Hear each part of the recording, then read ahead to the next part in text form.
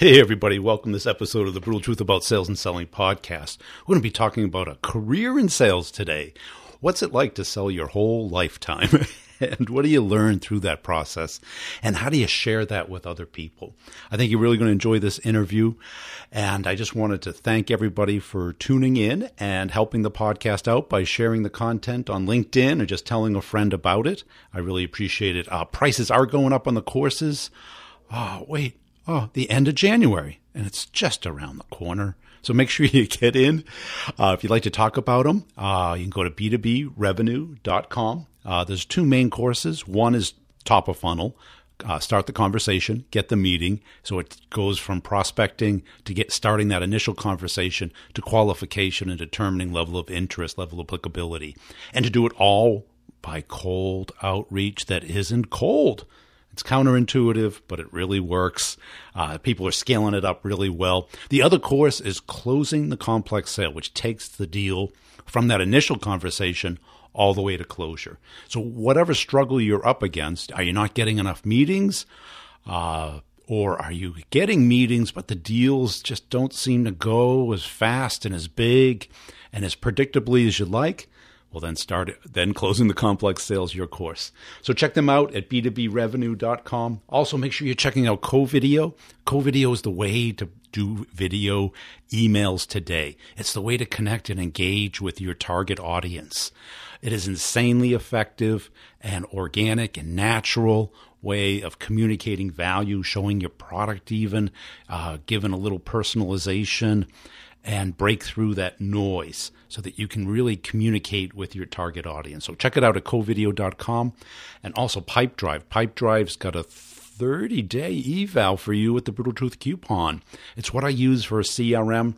Connects up with your calendar in your email system, and it's super easy to use, so it makes using a CRM not a pain in the butt. So pipedrive.com, enter the coupon code BrutalTruth.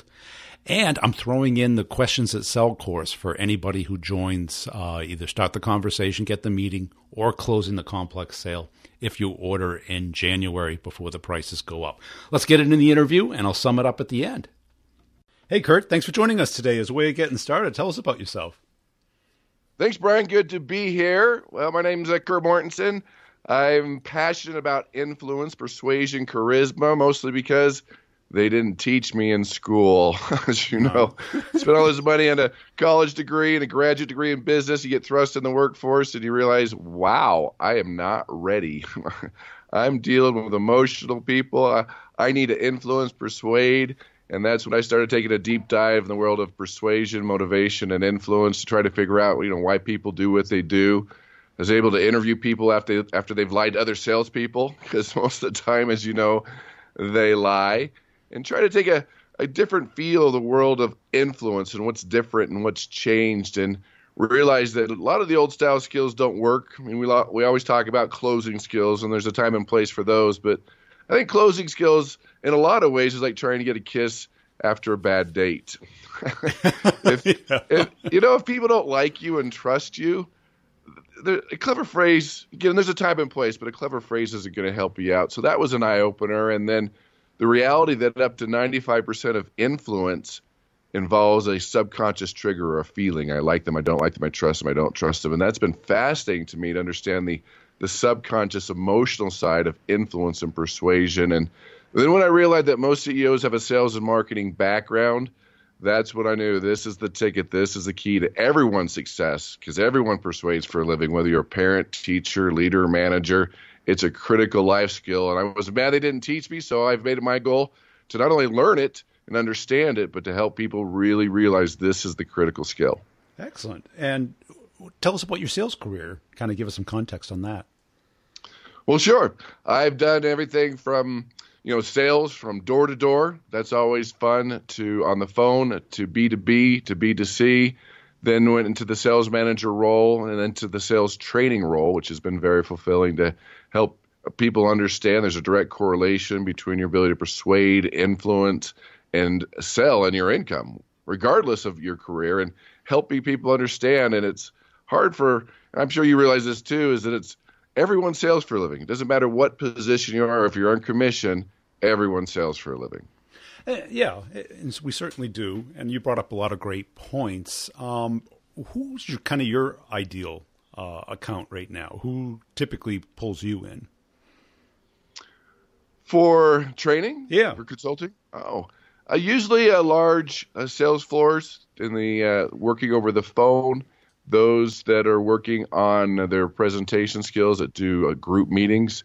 Those are the type of people that I resonate with. And a big topic, too, is the ability to influence without authority, how to persuade without position is a big topic now, because as organizations get flatter and people realize that the power and position doesn't have the same pull as it used to, is also an ideal person that we like to train.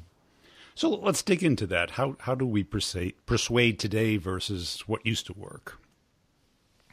Well, I mean, the big changes are, well, first of all, trust is an all-time low. Yeah. I think we all realize that, and we have to help salespeople understand that even though you're good, trustworthy people, it doesn't mean that people trust you. 20 years ago, it was probably, I trust you, give me a reason not to. Now it's, wait a minute, I don't trust you. Give me reason to. Yeah. Better give me reason to trust you, right? And then access to information. We got Mr. Google out there and all those search engines, which can help or hurt the ability to destroy. Even training medical doctors, and they have a hard time with this because they go to school for 12 years, and they diagnose the patient. They say, here's your medication, here's your regimen. Then they go to Dr. Google and find somebody in Indiana that says, just eat a banana, you'll be fine.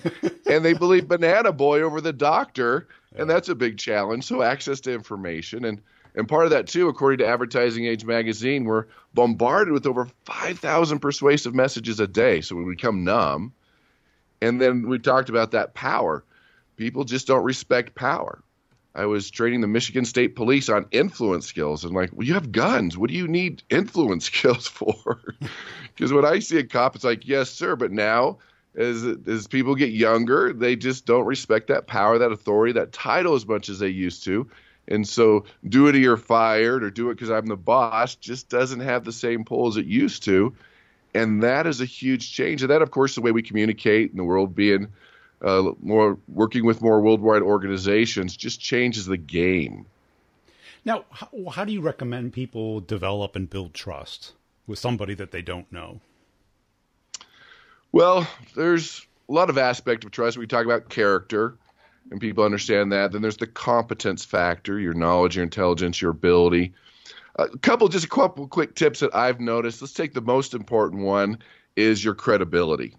And a couple lessons in credibility that can help everyone build trust. If you look at all what I call the 5 C's of trust, credibility is the most important. There's 2 lessons here people need to take away from this, is that number 1, it's okay, and you should, and you must borrow credibility. It's okay. Because you have something to gain as a salesperson, and even though this is not fair, we don't deal with fair, we deal with reality, is that people will always believe somebody else before they believe you. That's just the bottom line. So an endorsement, a recommendation, a testimonial is power that you need to use when you're going to a situation of low trust. Other people that have worked with you, and someone to introduce you, someone to recommend you, you could borrow credibility. And the other one, which is counterintuitive, which a lot of people haven't thought about, is that people are so skeptical and distrusting now that when they see your product, your proposal, or even you or your company, your industry, they are looking for something that's wrong, and they will find something that's wrong. And so I recommend give them something that's wrong. Give them a minor weakness about your proposal, your product, your service, and turn it into a strength. Yeah. Because it's better for you to give them one, or otherwise they're going to make one up. And if they make one up, that's not what you want. I mean, we see this in advertising all the time. Avis, we're number 2. No weakness, but we try harder. Smuckers, the jams with a name like that, it's got to be good. The Heinz ketchup, it's too thick. It takes forever. They're like, that's quality. What do you want, a runny ketchup? Or my favorite, the Volkswagen Bug in the 60s when it came out. They said, this car's so slow, you'll never get a speeding ticket. So that's a critical thing. I mean, it's a small aspect of trust, but that's the most important thing. Just a few quick tips and tools to help people gain that trust. And a final thing there, too, if you're meeting someone for the first time and they're talking to other salespeople and you're one of many, if you have 2 minutes to teach them something new, unique, different, a different insight, a different study, you've got 2 minutes to develop that credibility for them to really open up and listen to you and start to develop that trust. And, those are all, kind of strategic things. How about tactical? How about like when you're either cold calling or prospecting or trying to get into an account? What's working for you today? What do you teach today? Well, that comes back to, connectivity, people skills, building the trust. So that comes back to, the 2 minutes, teaching them something new, learning to understand their personality. Part of it, too, is when you're meeting somebody for the first time or talking on the phone, decide, is this a person I need to build trust with, or do I need to connect with them? And we need to decide right at the very beginning. And you can tell a lot from the way they greet you. Hey, how are you doing? How's everything going? We can connect. We can talk. But if they're writing to get to the point, or what is your product? How can you help me? You need to build trust and credibility right away. I mean, there's a time and place for people skills and connectivity, but some people want to go right to trust. And that's a big complaint as I interview people that have talked to salespeople, is some people say getting too friendly too fast. Some people complain about the vomit, getting too much information too fast. But if you could really learn to adapt, because that's a big challenge for salespeople, and this helps with the trust factor, is that everyone's default setting is they tend to sell how they like to be sold. They tend to persuade how they like to be persuaded.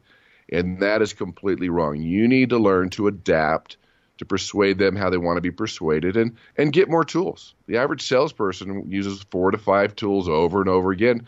There's over 100 sales tools. And as Maslow says, if the only tool in your toolbox is a hammer, you treat everyone like a nail. Yeah. And what's your favorite tool? The postal digger. Postal digger. I bring that up because a lot of people have postal diggers. I don't know if everyone knows what that is. I have no idea what it is. It's a tool that you use maybe once a year when you need to dig a hole straight down. But the thought being that you only might use it once or twice a year, but when you need it, you have to have it. There's really no other option. Yeah. I mean, I could chop down a tree with a hammer. I could. But it would take too much time and too much effort. There's better tools like a chainsaw or a stick of dynamite. Those are the type of things that make a huge difference. Yeah. And when you go to get accounts, what's your process? What works for you today? Well, the biggest thing is you got to cut through the clutter. First of all, you've got to spark their interest. You've got to grab their attention. And that's one tip that I can give out. When it's different. When somebody calls you about your product or service for information, you got to find out what they want and they need. What's in it for them. If you're calling them, you've got to create it and create it real fast. And people don't realize that. They do the same pitch, and learning to adapt. Even if you're leaving a voicemail, you can peg their personality. If they say it's Bob, you know the drill. That's a different voicemail than there's music in the background. Sally says, your call's important to me. I'll get back to you in 24 hours, right? I mean, you've left enough voicemails to know, but some people just over and over, same voicemail, being robotic. And that's a big complaint about voicemail. Sounds robotic, didn't repeat the number, went too fast. To where you have to remember, that's the very first time they've listened to your voice, and you need to make sure you leave a message accordingly. So, sparking their interest, and then from there going down the connecting route or the trust route, and then perform that, that examination, asking the questions. It's no secret that great salespeople ask 3 times more questions or better listeners, and that's a secret. We can stop it. This is so basic, but nobody does it, is that if you ask the right questions and listen, they'll tell you everything you need to know to sell them, or you can vomit on them and hope something sticks. Very different outcomes. Yeah. And how much success are you having on social versus the phone versus email versus in-person networking? I'd say yes. I mean, I think it's that marketing mix. I mean, a lot of it's going to the social media, obviously. We're doing that. Word of mouth is a big one for me. I mean, that's probably the biggest one.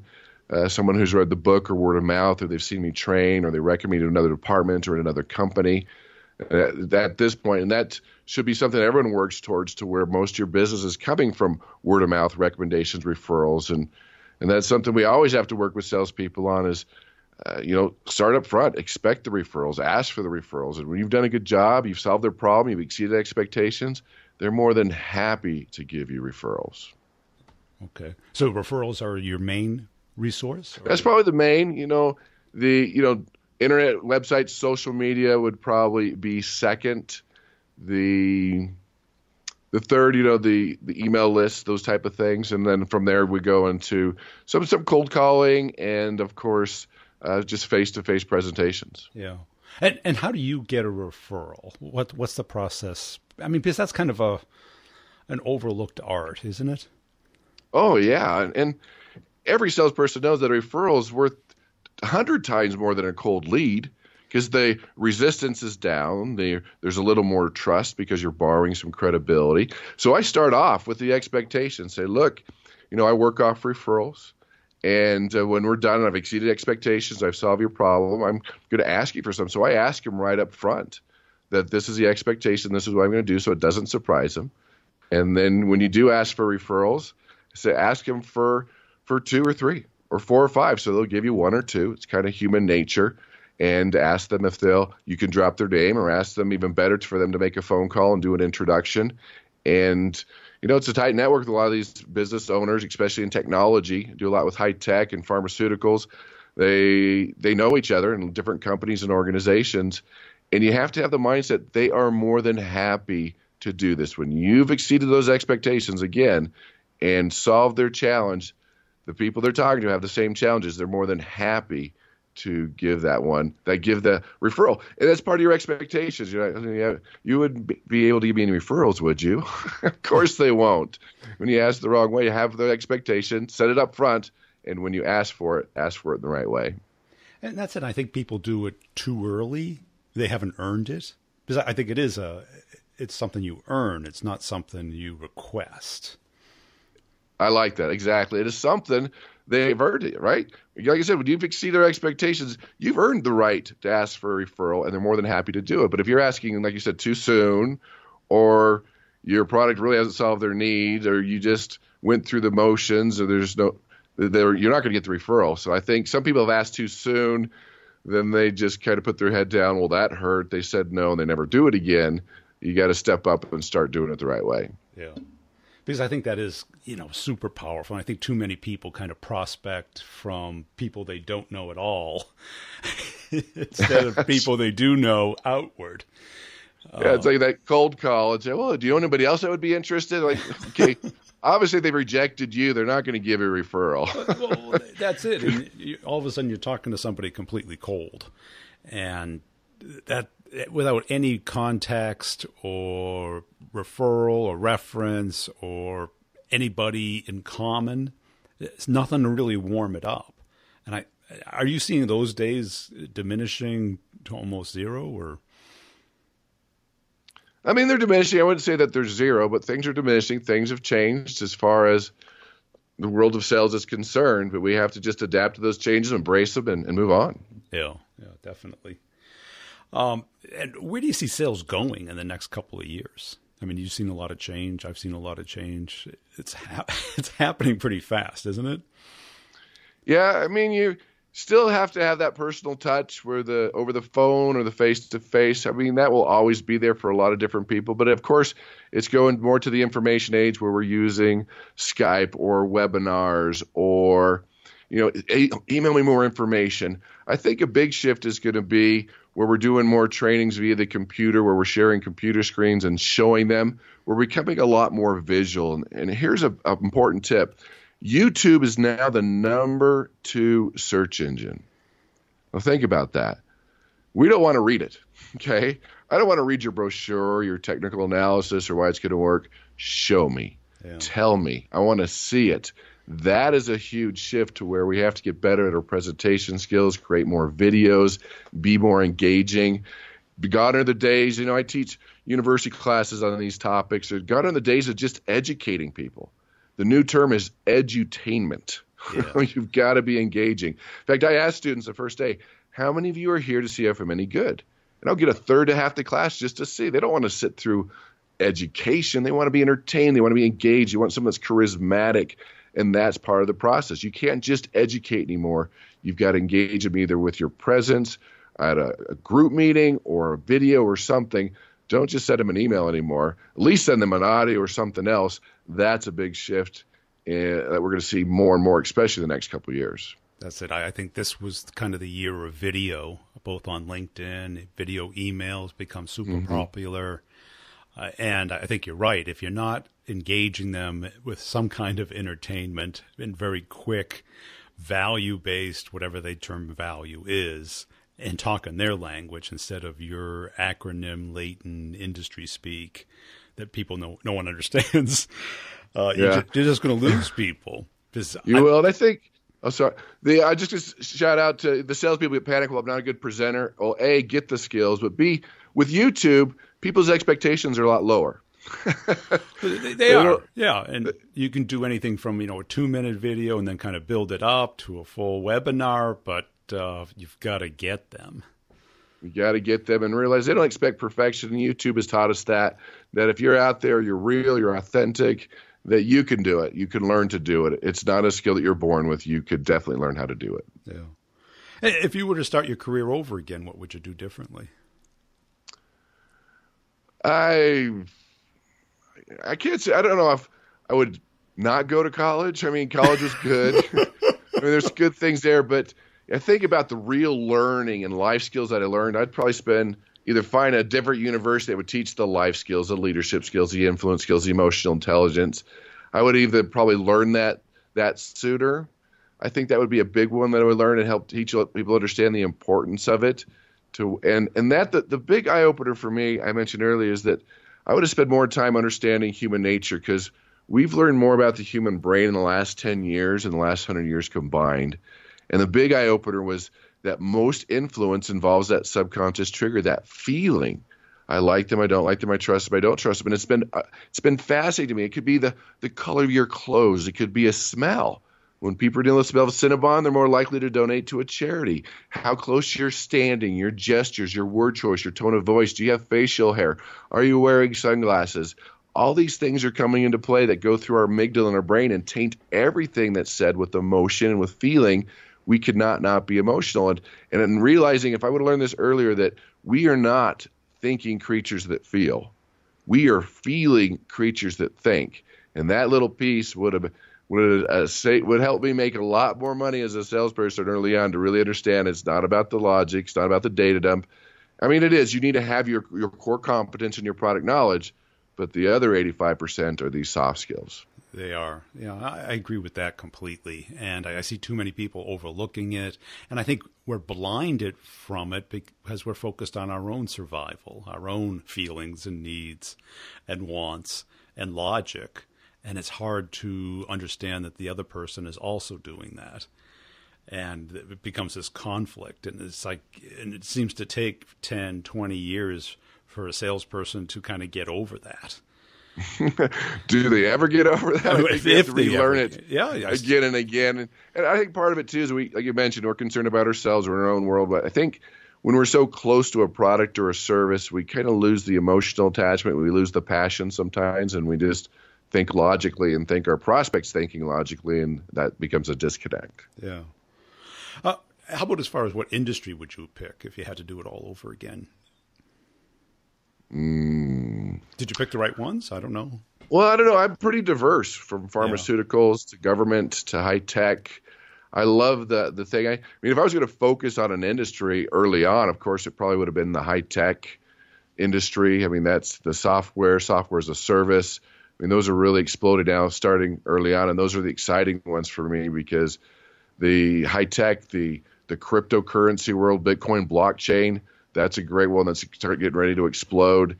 The ones, but then pharmaceutical too, that's always going to be a big one that people need. So if I would have chose one or two, probably high tech or pharmaceuticals, those are a lot of fun and always moving and changing, and nothing stays static. Any mistakes that you made during your career that you'd like to share with us? Oh, no, I've never made any mistakes. I didn't think so. I've made plenty of mistakes. I'm like the blunder king. I had to learn early not to vomit. I had to learn early to shut up and know when to close, because most people are, and I was very guilty of, they're like, how do we get started? Like, no, I'm not done with my presentation yet. Hold on. You're like, hello, I should have shut up. But my biggest mistakes come from, as a professional presenter, doing keynote addresses and doing trainings. And, I teach a lot of people how to do persuasive presentations and overcoming the fear of public speaking. I let them know, I was like, look, I've made bigger mistakes than you'll ever make. I've fallen off a 2-foot stage. I couldn't see the end. The lights were in my face. I've fallen off a stage. I've tripped on the way to a lectern. I've got into this meeting. I was running late, went to the front, and they're like, it was at a hotel. They're like, what are you? I'm like, I'm your next trainer. And they're like, no, you're not. And I was in the wrong room. So I've done that. Or worse, the guy in the front row that's motioning with his fingers up, and my fly was down, way down. Or 7 hours into an 8-hour presentation, took a drink of water, went down the wrong pipe, and sprayed the whole front row. Yeah. Done it. Probably the worst one, though, is when they put the lavalier on the wireless mic and say you have 10 minutes, and you think you have enough time to go to the restroom, not realizing the mic is live. And they hear the, you come into the room and like, we know what you did. Yeah. So, I mean, having a sense of humor, know you're going to make mistakes. I know people like you more. Yeah, I could go for hours on mistakes and blunders, but that's how we learn. That's how we grow. It's human. When we try to say, well, when I'm perfect, when I know everything, we get paralyzed and do nothing. So a lot of times for salespeople, the ready, fire, aim model can be beneficial because otherwise you'll never get out and learn anything. I hope you enjoyed that. I've heard a lot of sales experts say it's all about competence. Well, that's nice. Well, what does competence mean? It might mean knowing about your business, their business, the economy, the market, the technology. It means a lot. So it takes a lot to become what some would think is competent. But do we have time for that? What we have to do is be as competent as we can, given the amount of time that we have. And we're all trying. We got so many things to use our time on, and it's all about focus. I think sales is just one of those professions that focus and attention and judgment are critical of what to spend your time on, what to care about, in what order. And that is an individual choice that we all have to make every day, and we make it, whether we volunteer to make it or not. So think about that. Think about what is most important to you and how do you get it. So I hope you check everything out at b2brevenue.com. Make sure you're checking out pipedrive.com. I'm working together with them on some content that's coming up that'll be part of the show on objection handling, pretty much every part of the sales cycle. And they're also looking for experts in particular verticals, real estate, finance, recruitment, SaaS. So if you'd like to be part of that, contact them or contact me, and I'll put you in touch with the right people. Also, make sure you're checking out my partners over at CoVideo and Pipedrive. Check them out. You got to get on to the video emails. It's going to be a game changer for you this year, I hope. It's going to be a great year. Let's do it together. We'll see you next time. Network to get expand and meet new people that could help him with his business, people that help get the word out. And these little efforts, these little things tend to mount up, and we tend to only focus on what is going to close right now, and we should, but when we have other time, we should be focused on what can close sooner or later. And sales is a priority thing, and it may sound contradictory because I'm always talking about, prioritize in the order of closure. And I agree with that 100%. But then we have the rest of the day. And the rest of the day, we tend to just go out and try and find totally cold things, as opposed to things that we had touched 3 months ago, 6 months ago, because timing in sales is so critical. The people who are in market and active, they come to us. The people that is the real market are people that should talk to us, but the timing just isn't right. They don't know what we do yet. They're not even curious. Their level of interest hasn't peaked yet. That's our job. And we can't do it directly. If we do it directly, that's a take. That's not a give. And a give, we have to become creative at, because we're not used to that. So I listened to this episode a couple of times because it really is gold. If you really want to get good at this, start the conversation, get the meeting is for you. It takes your whole addressable market, prioritizes it, and I show you a systematic way of doing this that isn't time-consuming, isn't cold calling, isn't cold emailing. It's organic, it's natural, and it really is a process to what Gary is talking about. It takes the thinking out of it, because it's a lot of work if you do it one-off every time. But if you have a systematic way of doing it, it's really powerful. If your challenge is you're getting in and talking to people, but the deals are stalling, there's no decision, it's stuck, you're not really sure where it is or where it has to go, and you just need help. Closing the complex sale is for you, and it's just great for anybody who wants to take their game to the next level. And if you're the B player that thinks, oh, I know everything, I've done everything, it's the market, that's the problem, it's my territory. Well, that's not the course for you. I don't know I think therapy is the course for you.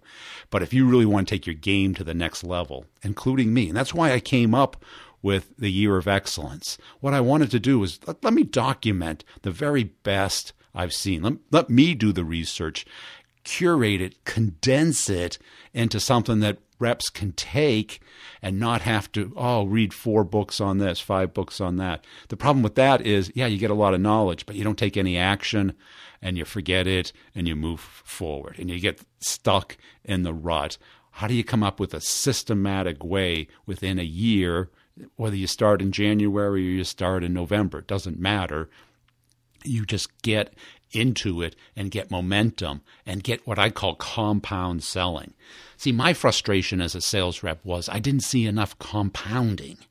And I always was obsessed with compound interest ever since I was a kid. And if you want to learn about it, check out Warren Buffett's documentary on HBO. It is pure gold because he was obsessed with it. And the idea is that you don't start like Groundhog Day every day. You build off of every day. You build off of your skills. You become better. You get compound interest. And over time, you get the hockey stick. Now, if you don't do this, you tend to just level off and actually sink because you get burnt out. And I've seen too many of my friends later in their career, they get burnt out and all that skill kind of goes away because their attitude and their motivation isn't there. They didn't compound. So that's kind of the theme of the Year of Excellence. It's going to be included if you sign up for Closing the Complex sale in January. You can buy it all at once, or there's a payment plan. It's not a subscription. It's not a membership. It's a year-long access to all the content from day one. So you'll get all the office hours that I did in 2018, so 25 hours of that. And you can get one-on-one, so you get a sales coach that's here for you. And if there's something that would make the course enticing for you, let me know. You can schedule a call with me at b2brevenue.com. And make sure you're checking out CoVideo. They've done some incredible work. And this year, if you're not using video email, it is a big mistake. You've got to find a way of connecting up with your audience, being organic and natural and authentic. And that's the way to do it. It's different. It's new.